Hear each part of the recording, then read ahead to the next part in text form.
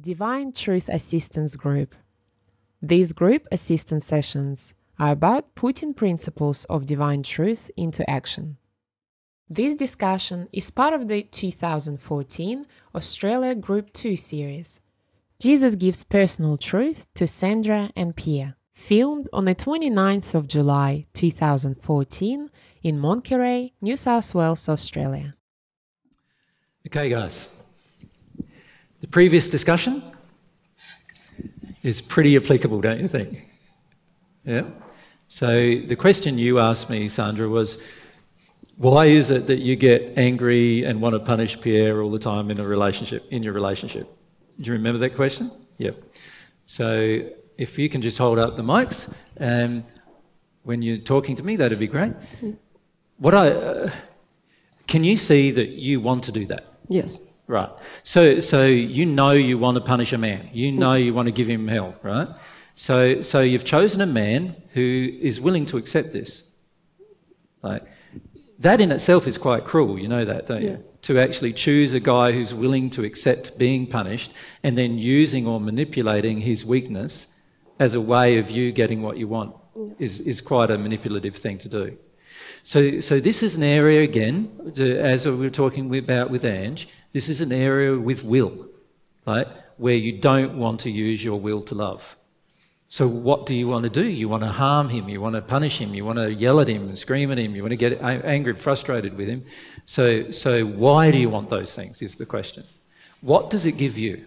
Power. Power. And superiority. So you want power. Yep. I want power more than anything. Yes, I agree.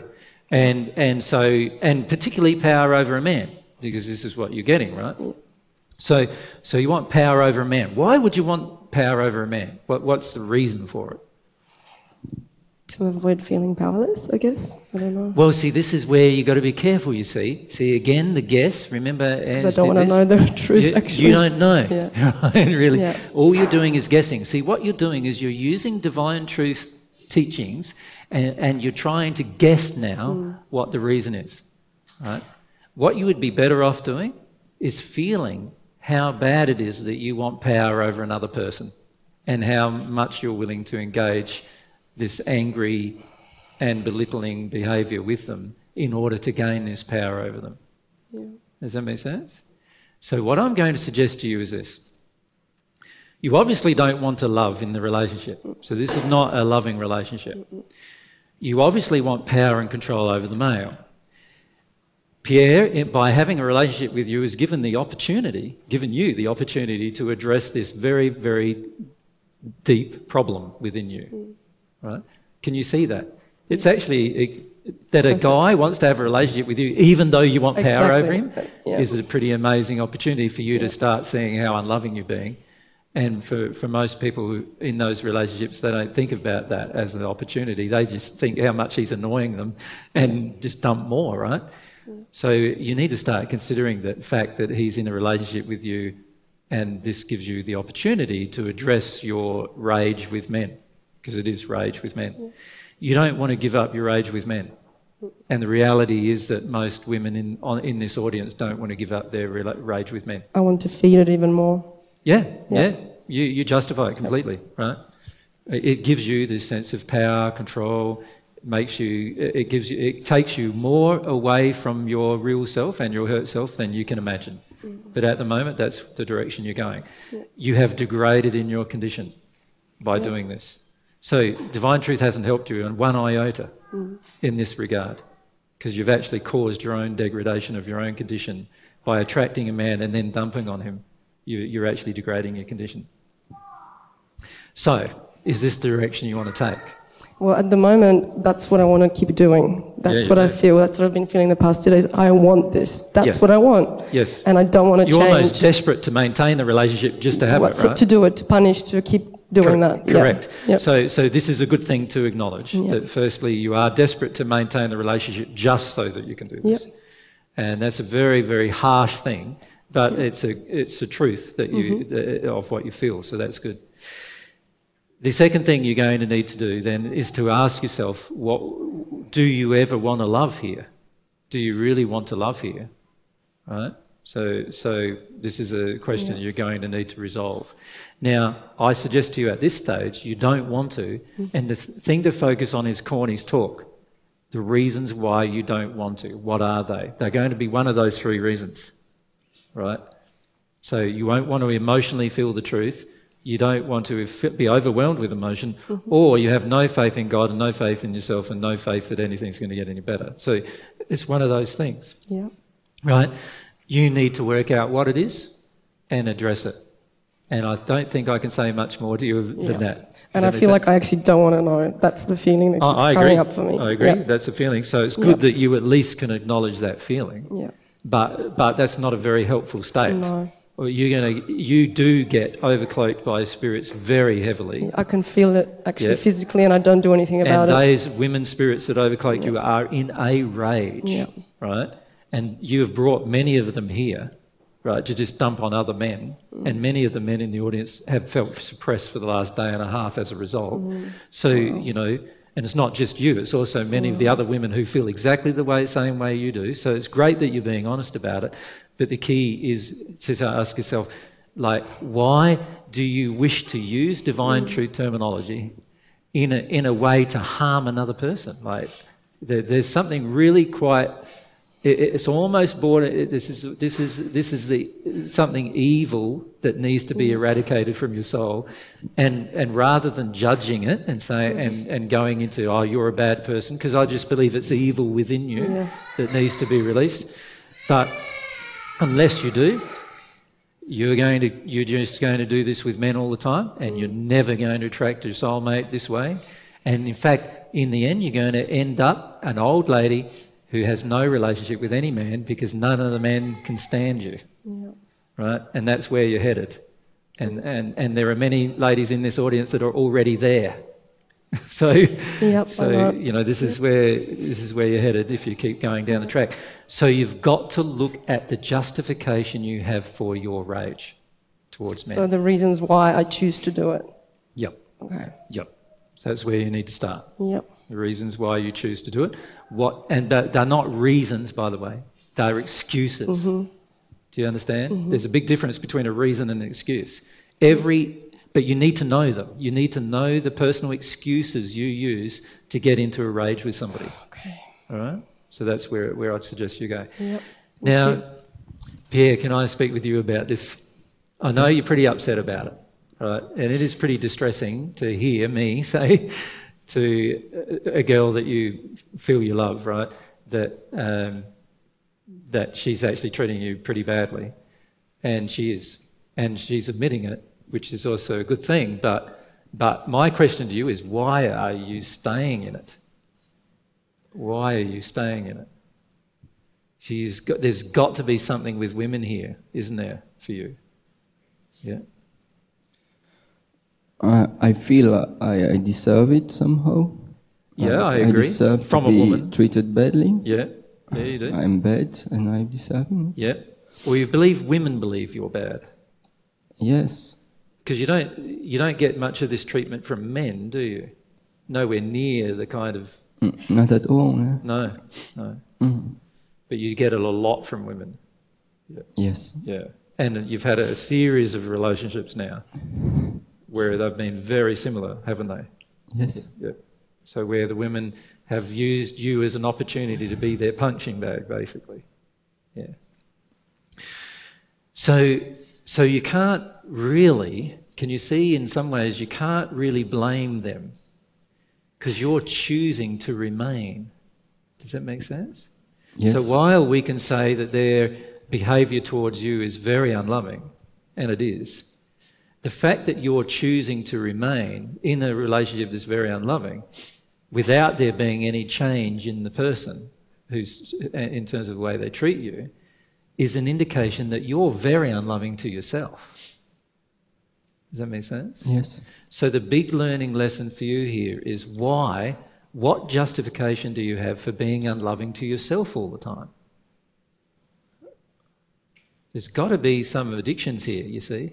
What do you get out of staying in a relationship like this that's unloving to you all the time?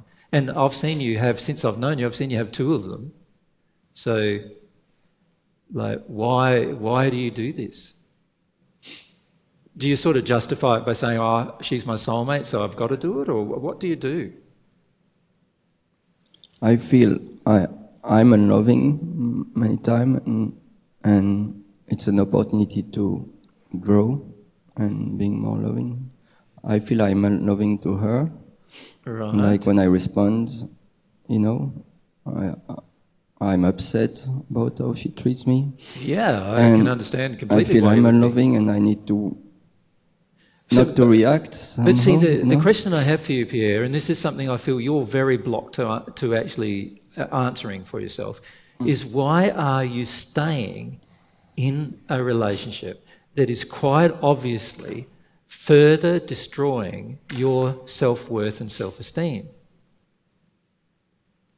There's got to be an internal justification. And I'm not saying that you shouldn't have a relationship, by the way, here. I'm saying that there is a reason why you're staying in the relationship that's pulling down your self-esteem. You're getting attacked all the time. Now, if it was me, even if you, Sandra, were my soulmate, I'd be saying, girl, you get angry with me one more time, you're out my door, and I'm not coming back until you fix this problem. That's what I'd be saying.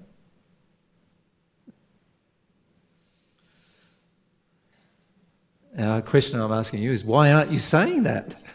Why don't you feel that? Fear. Of what?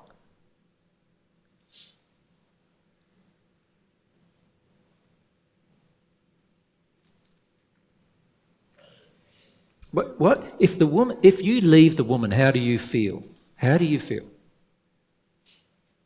Last time I left my previous relationship and it was very abusive. It was? I felt released. You felt? But I went like to a point like I could not handle anymore. I felt like I can't do that. I'm just dying here. And so I felt released. You felt released from the relationship? You're saying? From leaving, from deciding, you know, it can continue like that. I felt relieved, released, really emotionally. Like I'm living again. I'm alive again. I can breathe again. I can feel myself again. But then you went straight into another one. Yeah. So there's got to be an addiction that pulls you back into the next one to do the same thing. Yes. Do you see what I'm saying? Absolutely. And you were totally clueless about the addiction, right? That's the problem. Yes. You're addicted. You have this imperative. You feel compelled to go back into a similar relationship again, even though you felt relieved once you got out of the last one. And you're back straight in, and you're in the same emotions again. So there's got to be an addiction you have here. So what is it you're wanting from the woman? You know, there's a feeling here you don't want to feel by being alone.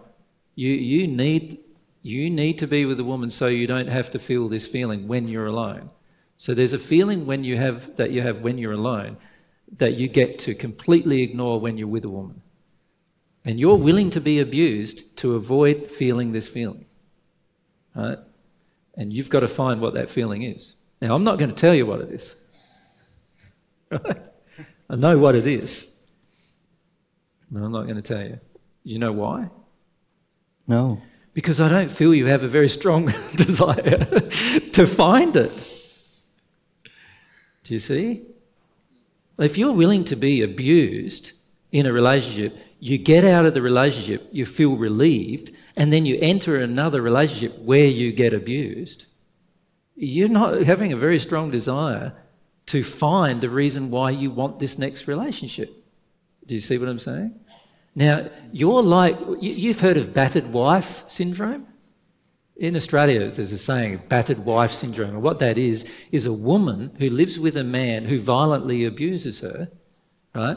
And she stays with him and stays with him and stays with him until such a point in time that the abuse gets too much for her to handle, and she eventually goes and leaves him. And then she finds another man who also is the same violent type of man, and then she enters the relationship with him and gets battered and abused, and she stays with him until it becomes like plain she has to leave, and she does this over and over again. And they call that the battered wife syndrome. Well, you're battered husband syndrome.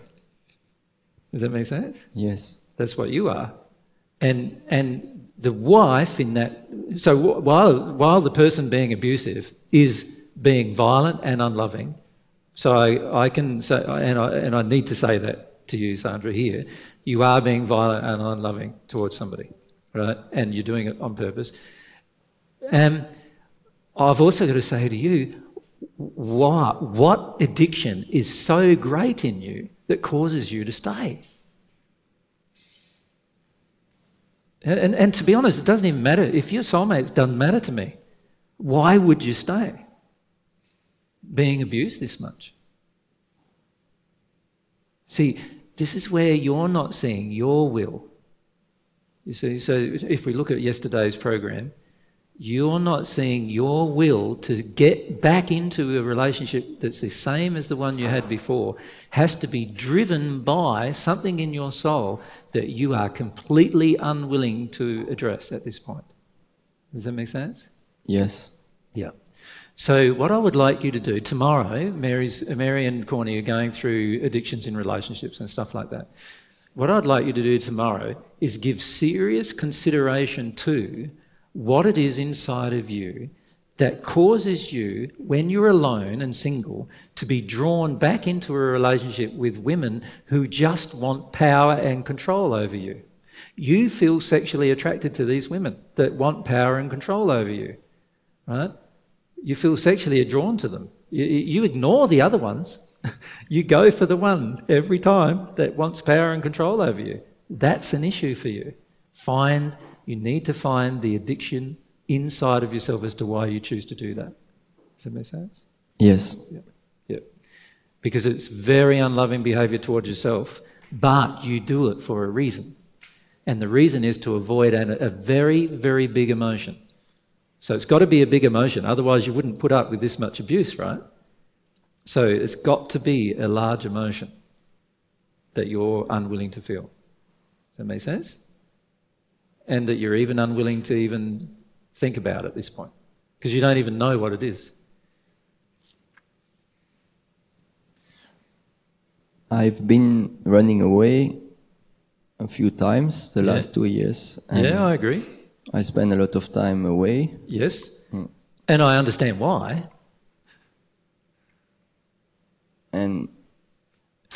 But when you're away, what do you feel? Why do you feel you have to go back? Well, generally it has been like through an emotional release, I felt an attraction again. Like I wouldn't be calling it emotional release, but anyway.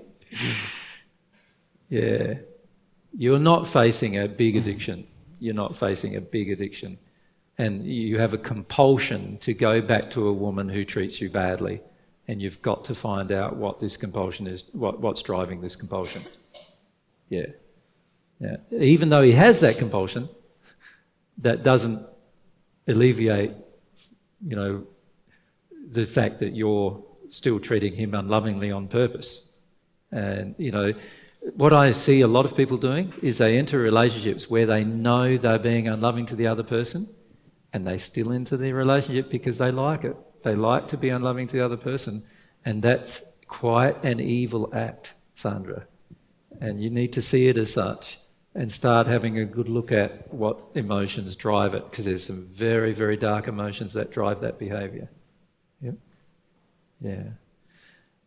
I think I'll leave it there, because I think you need to do more thinking, Pierre. So thanks for joining me just up here. But can you see again the use of the will to truly see the emotional truth is what's being avoided here for both of you, right? And you're purposefully using your wills to avoid the truth at this point, right? Even though both of you think that you're following divine truth, you're not. You're purposefully using your will to avoid the truth through your behaviours and actions. And my suggestion to you is to find the reason why. Does that make sense? to even want to find the reason why. Well, for me, yeah, at the if moment. you don't want to find the reason Yeah. why, I'll suggest to both of you, if you don't want to find the reason why, you're going to have more of this pain. Every time you dump on him, you are degrading your soul condition further. Sooner or later, your soul condition is going to be so dark you won't even recognise yourself if you keep going down this track. And from Pierre's perspective, if you keep doing what you're doing, you're just going to have mountains of hurt to deal with women. Mountains of it, because you will attract another woman and another woman and another woman who are all willing to do the same thing to you.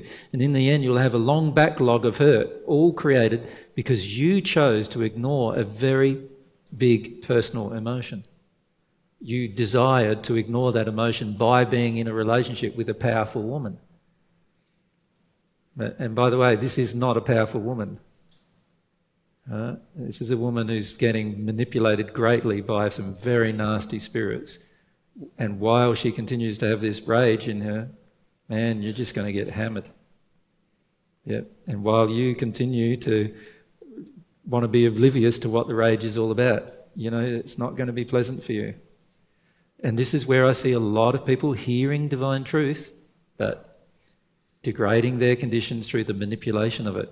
Again, you get fed, like Angela, you get fed a lot of reasonable thoughts, which you think are reasonable, and then you act them out, but they're very, very unloving. They're not coming from anyone who has your best interests in their heart at all.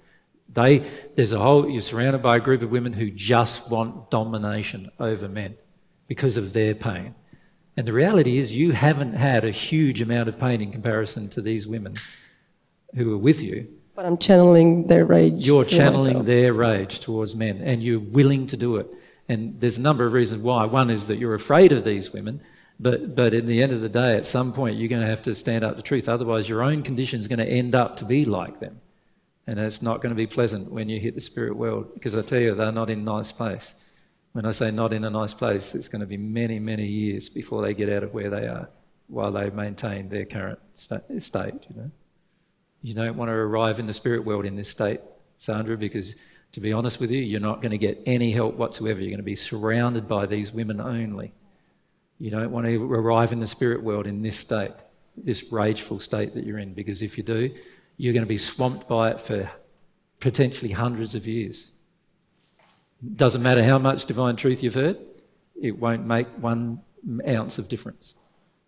Because their emotion is, we want you to be in a rage and you want to be in one. Yeah. Okay, so I think I've answered your question fairly comprehensively, but I also wanted to address you, Pierre, because I feel that you are ignoring a very big addiction that causes you to continually attract these kind of relationships. Yeah. Thanks, mate. Thank you. Thank you. Thanks.